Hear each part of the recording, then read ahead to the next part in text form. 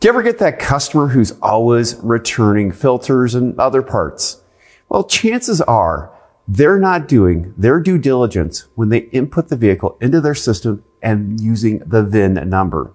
The VIN number is critical for selecting oil filters and air filters for a vehicle.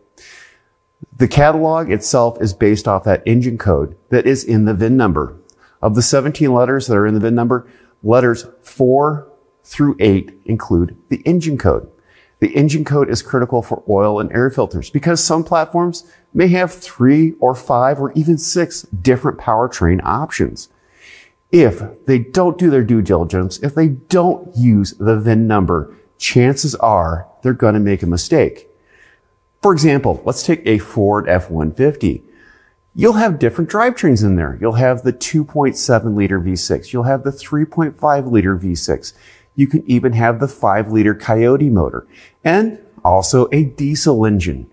There will also be other variants in there, but it's critical that you use the VIN number to order the filter because chances are you're going to get the right filter the first time.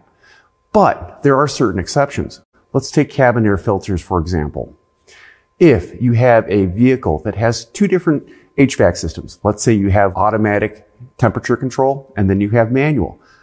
Due to differences in the case, well, there may be 2 different cabin air filters.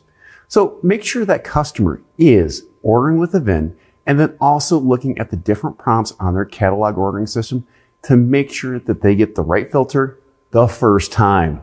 I'm Andrew Markell. Thank you very much.